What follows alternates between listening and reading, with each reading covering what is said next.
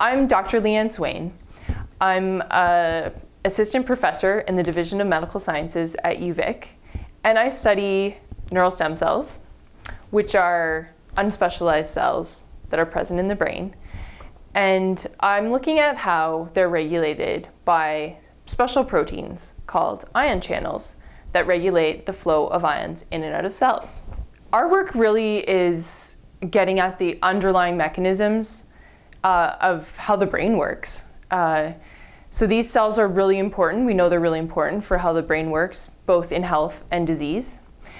And by studying in a really detailed way what the proteins called ion channels do to these cells in both the context of health and disease, we'll not only be able to understand how our brain works, but how we might be able to harness the potential of these cells for things like brain repair and to just improve the health of people that have a brain disease, or potentially target things like brain cancer.